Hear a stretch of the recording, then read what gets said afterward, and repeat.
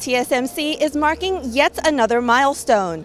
The Taiwanese chip giant is unveiling a brand new global research and development center here in Taiwan's tech hub Hsinchu in northern Taiwan. Now, it's already the world's largest contract chip maker, but this new site is set to give TSMC yet another advantage in an industry race to make the most advanced chips. The chip giant's top executives are here, including CEO C.C. Wei and Chairman Mark Liu, as well as government leaders like Taiwan's Premier Tseng. But arguably today's VIP was TSMC's founder, Chang, who recently turned 92. Many consider him the father of Taiwan's semiconductor industry. 因为你们做了那么大的贡献，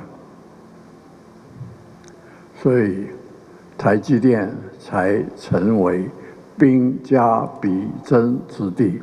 The new center is expected to house over 7,000 new staffers, and its floor space is about 42 soccer fields in size. The center will be carrying out development projects to keep TSMC ahead of its competitors.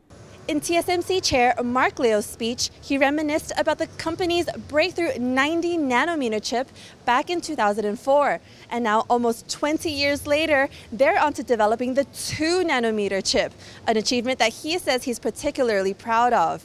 TSMC has long held a global advantage in making chips, which has helped Taiwan maintain the largest market share in the manufacturing or foundry industry. But now TSMC is expecting a drop in its sales this year. And it recently also announced that its highly anticipated plant in Arizona in the U.S. will be delayed due to a labor shortage.